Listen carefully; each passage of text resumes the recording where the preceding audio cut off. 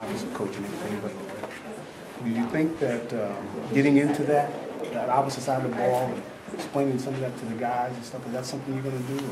Well, yeah, you know what, here's the thing that's awesome. Everybody says, well, you've been away from defense, but what does the offensive line do?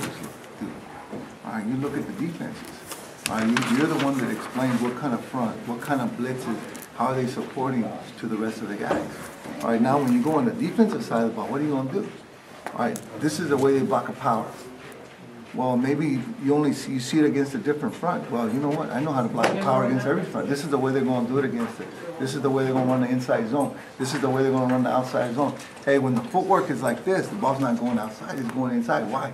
Because I know that play. Mm-hmm. You know, that's why, Coach, throughout the years, I always used to tell Coach, man, Coach, if I went on that other side, man, I'd be dangerous, Coach.